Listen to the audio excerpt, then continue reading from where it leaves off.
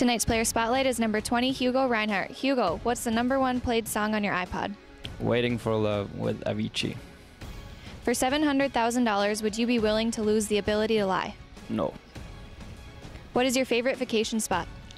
Italy. What is your favorite thing to do in the off-season? Traveling and be with friends. If money was no object, what is the first thing that you would do? I would buy a big sailing boat and sail it to Monaco. What celebrity would you want to play you in a movie? The Rock. If you could visit anywhere in the world, where would you go? Fiji. What type of player are you?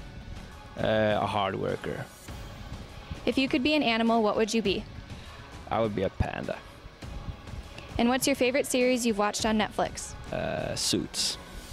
And then is there anyone you want to give a shout out to tonight?